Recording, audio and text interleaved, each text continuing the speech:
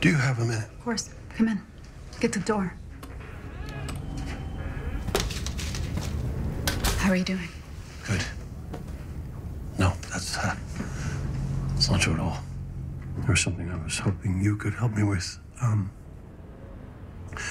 I wanted to see my body cam footage of the event, if that's okay. You have a right to see it.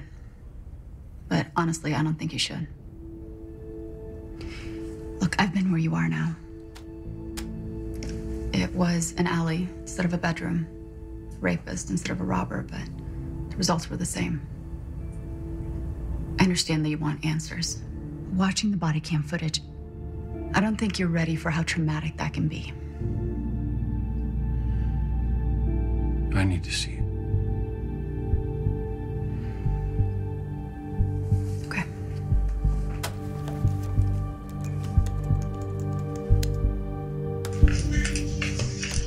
Drop the gun!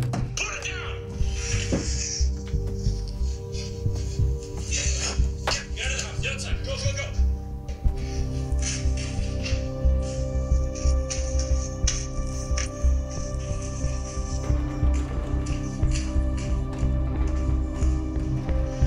Drop the gun!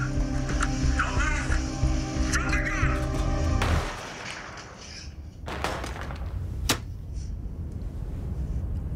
He was scared. Maybe he wasn't going to pull the trigger. Maybe I could have talked him down another way. Hey, that's not what I saw. You think he was going to kill me? I think you did exactly what we trained you to do when you saw that your life was in jeopardy. Thank you. One more thing. The other robber, Kyle Montgomery, posted bail this morning. He gave an interview stating that you killed his brother in cold blood. Now, obviously, we know that the facts don't match his version.